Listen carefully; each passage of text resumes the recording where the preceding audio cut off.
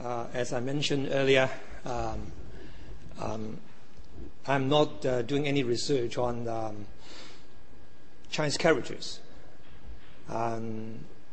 Basically, I'm a historian of science. Within the Chinese character circle, what we call the in 普通话汉字文化圈, in Japanese kanji bunkaken. And I remember decades and decades ago, Showa period, when I was a graduate student studying in Kyoto. And the atmosphere here is basically very strict training in reading Chinese characters within those the ancient texts, mostly Piqing, pre-1644 edition. I can borrow from the library now. Most of them preserved as the rare books, regarded as rare books here. And my talk could be, say, not my current project. My current project is a little bit shift to Islamic study. And because on this occasion, I returned to Kyoto University, so I have to just add something different or new topics within my my current talk. And I would try to skip as a common knowledge to all of you familiar about the scientific revolution, and particularly what we call the telescopic discovery by Galileo. Sorry.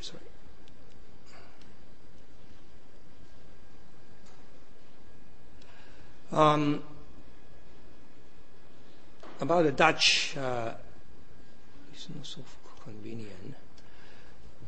The first news of invention of an instrument able to enlarge distant images dates from September 1608, when this glassmaker Hans Lippershey applied to the Dutch government for an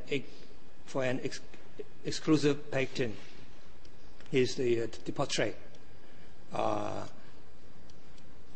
I'm trying to skip because he's not the main people concerned. When Galileo taught at the University of Padua, he devoted himself to fabricating scientific instruments. He therefore had an opportunity to, I think he as an instrument maker, he designed quite a number of devices, say telescope and some of the what we call the calculating device, a computation device.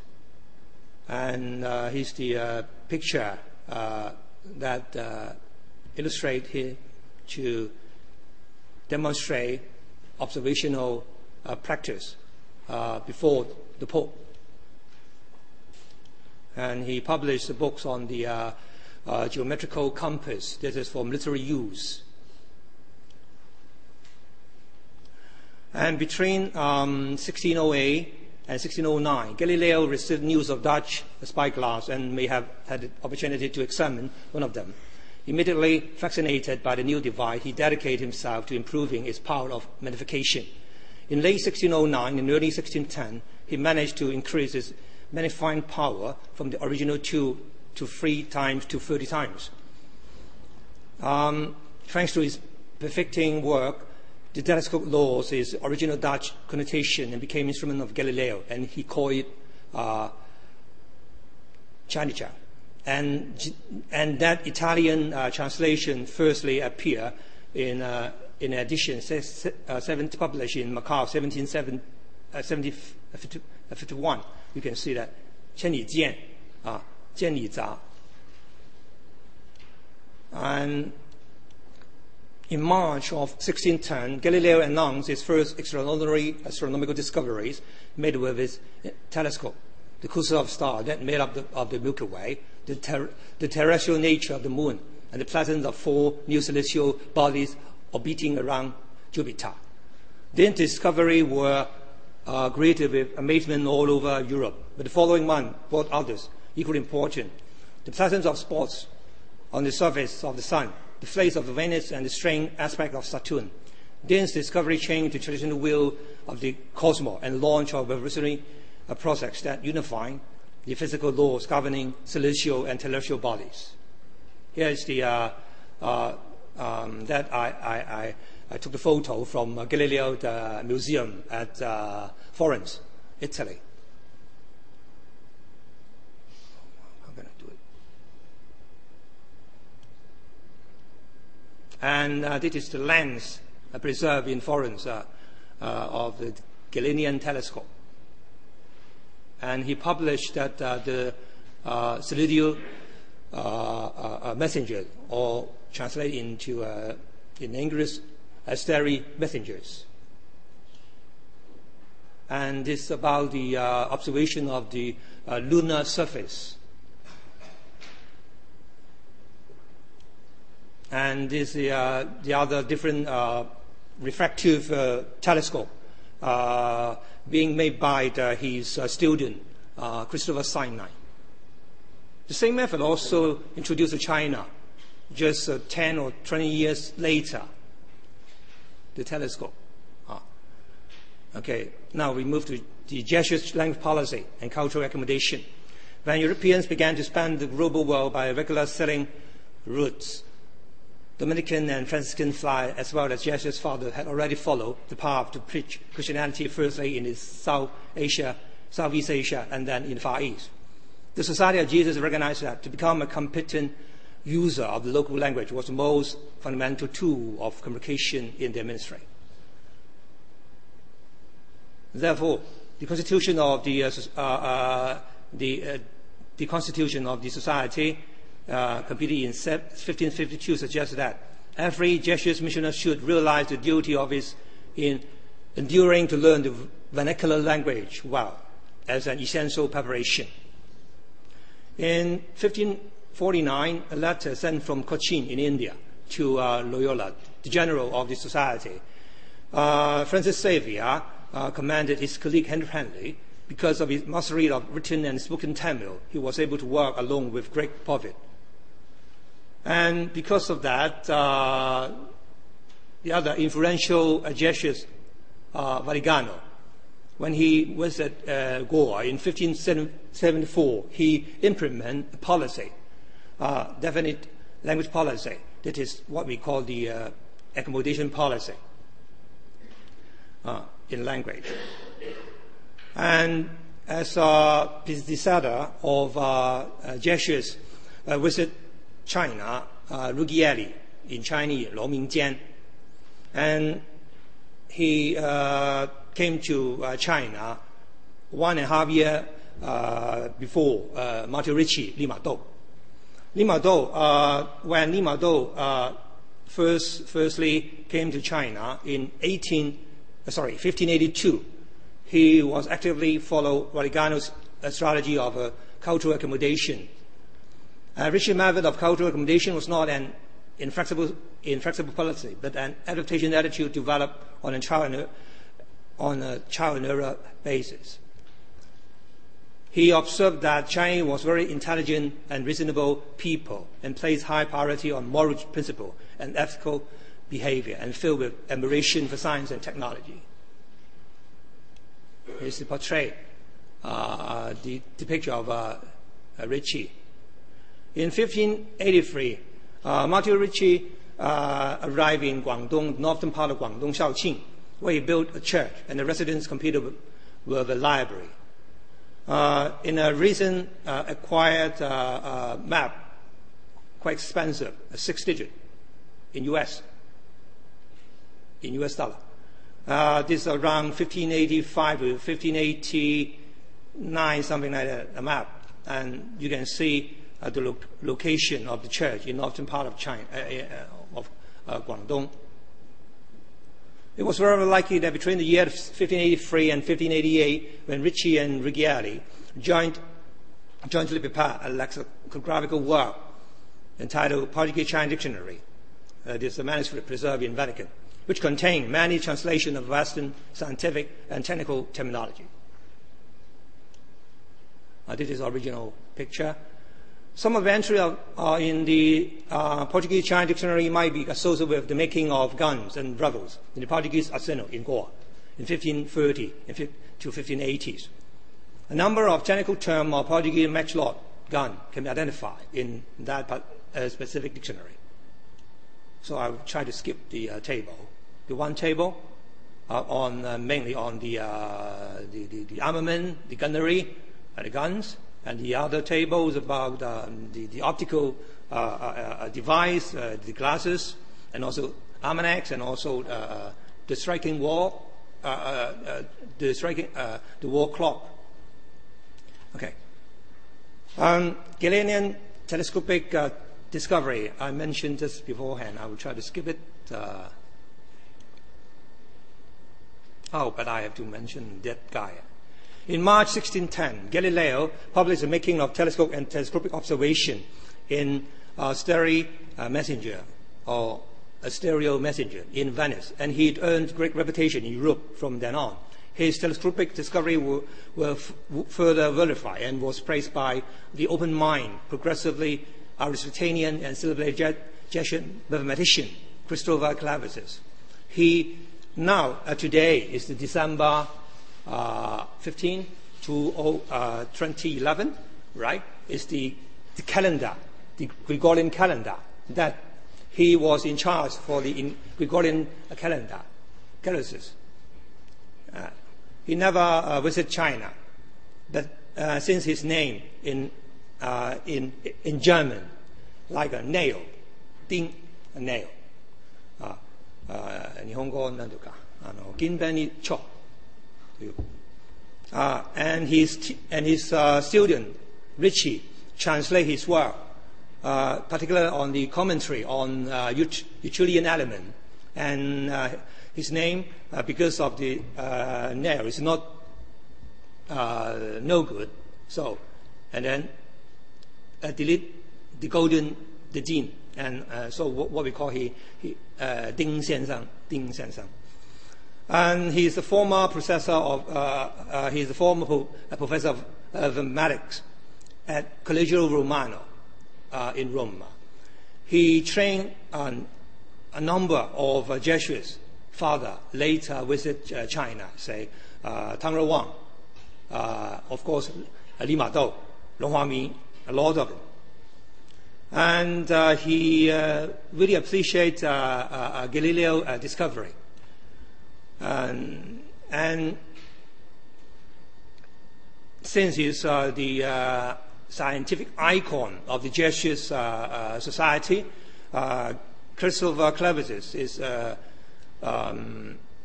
very great influence to at that time. But anyway, the making of telescope and Galilean telescopic discovery spread quickly from Galileo Romano through India to China among Jesuit missionaries. The first reference to the telescope and Galilean telescopic discovery in China, in Chinese, was the Tianwen Le, with the help of Chinese scholar official Zhou Xining, etc., and it was published in 1615. And the main author of that book, Emmanuel Dice, Yang Ma Luo, added a last page of description of the telescope and its discovery, indicating that telescope was not yet brought to China, and the news reached him only shortly before publication. This is the Tianwen Le, the last sentence. 待此器自中国自日而后咸言此妙用也.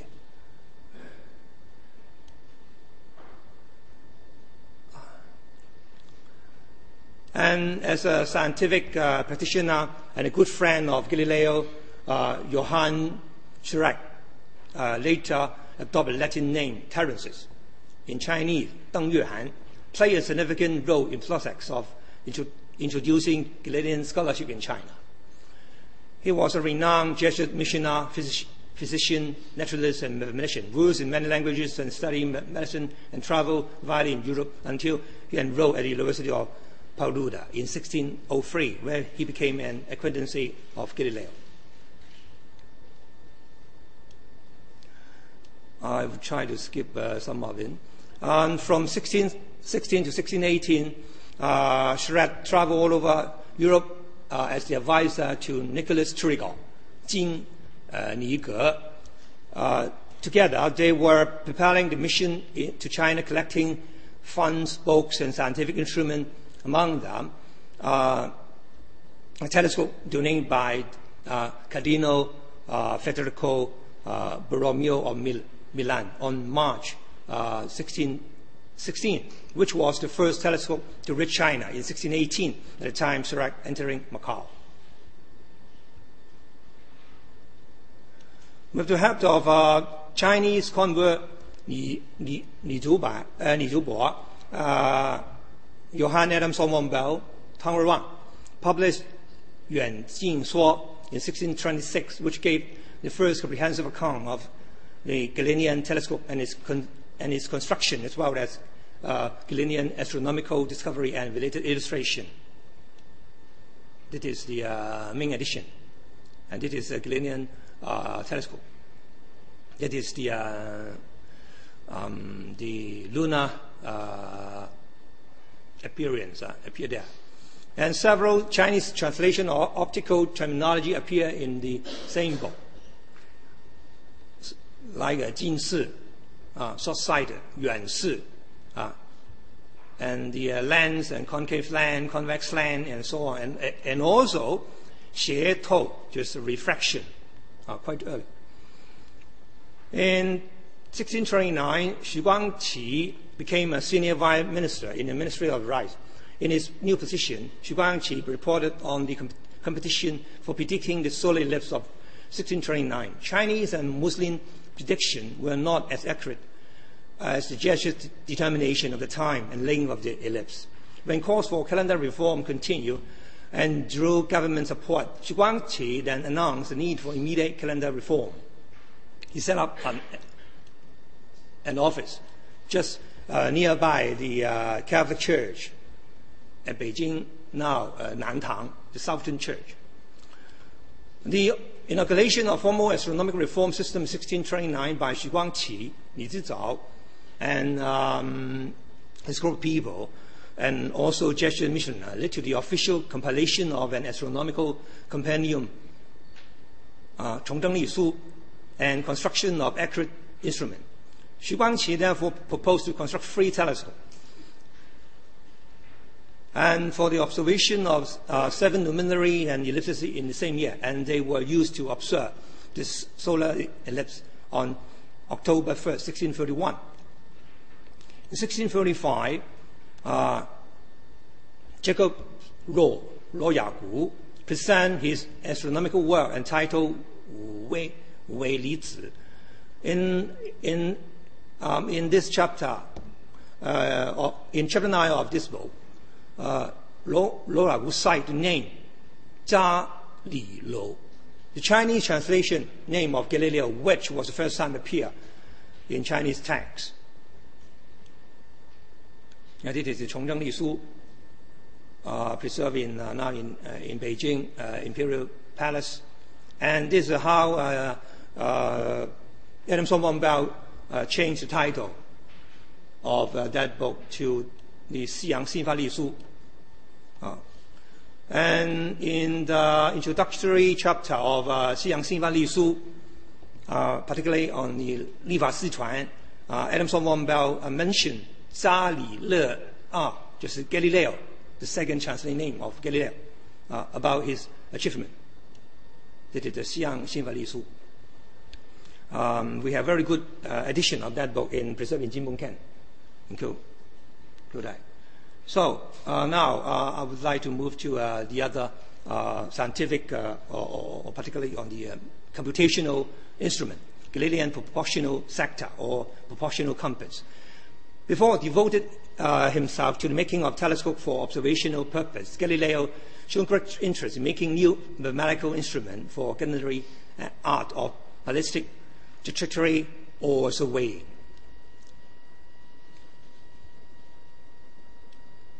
This is the work, and this is the original instrument. I'll try to skip the technical description. Okay. But I have to mention that. Galilean proportional compass carries 6 pairs of line scale on both front and back sides. And this also translates into Chinese. The name of Galilean proportional compass was firstly translated as 度数次, ruler of proportional measurement, in the section of 远视奇器图说录罪, which was compiled by Johann Schreck in collaboration with Wang Zheng. But the details of Galilean proportional compass was not translated until Jacobus' law, 比例归结, appeared.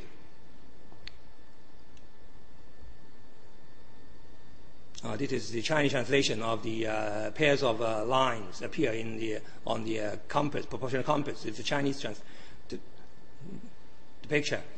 Here I would like to just mention 2 Chinese intellectuals in the period of early 7th century to late 7th century. Chen Jingmo. He was a student of Wang Daozhou, a very famous scholar in Book of Changes, and also Fang Yizhi. He also, he himself, studied Book of Changes and Western surveying. In his book, when he published his third book, 杜策, in 1640, in a section of Chuan Qi, he mentioned about the European surveying instrument and the calculating instrument, that is the compass, that is the proportional compass. The other, Fang Zhongtong, he is also another famous mathematician in Lei Ming and early Qing. His father, Fang Yizhi, I just earlier mentioned that, he's a good friend with Adam Solomon Bell. And in Fang Zhongtong Su Du Yan, which was published in 1687, was basically a synthesis between traditional Chinese mathematics and Western mathematics. And he used this device to calculate about the shadow, the change of shadow, and also this the picture. His significant discourse on quadrant or geometric square surveying and also the proportional compass was later edited by Mei Wending in an unpublished manuscript entitled 三家测量核定, with only the rare copy preserved in Tokyo. Okay. The last instrument that I will introduce to you, Galilean pendulum clock. Because of his mathematical approach to motion, Galileo was intrigued by the back and forth motion of a suspended weight in his early scientific career. In 1602, Galileo discovered the period of swing of a pendulum is dependent on its aperture, the arc of the swing, the isochronism of the pendulum. And this gave rise to his in-depth study of the pendulum, the first harmonic oscillator. It is widely known that Emperor Kangxi of Qing dynasty had also an extremely strong interest in the pursuit of Western learning. Emperor Kangxi made considerable effort in studying mathematical and calendrical sciences with Jesuit missionaries, like Ferdinand Wright-Blaise, Nan Huairen, and so on. And Emperor Kangxi discussed with the Jesuits during his personal tutoring section. He mentioned about a device, a time-checking instrument, 验时仪. That 验时仪, the time-checking instrument mentioned here is a pendulum. Emperor Kangxi had first heard about the pendulum more than 15 years earlier, when Wright-Blaise had written on ballistic for him around late 1670 to early 1680. Ribate called the instrument in Latin and in Chinese 水线球仪. It literally means instrument with a spear on a perpendicular line in Chinese in his book, 心智宁台仪向式. In fact, Ribate's 水线球仪 was very likely received the influence of Galilean study on pendulum and its application for astronomical computation, as well as horological. Horological means watch or clock relating apparatus such as pendulum clock. This is the, you see, the clock, and there's a pendulum here. A swing, go and fall. Okay, Galilean science in Korea and Japan. During the Ming-Qing transition period, Chinese translated Western astronomical books and Western instruments were brought to Korea or Japan by diplomatic envoys. Jesuit missionary could be a merchant of Chinese, Japanese, or Korean.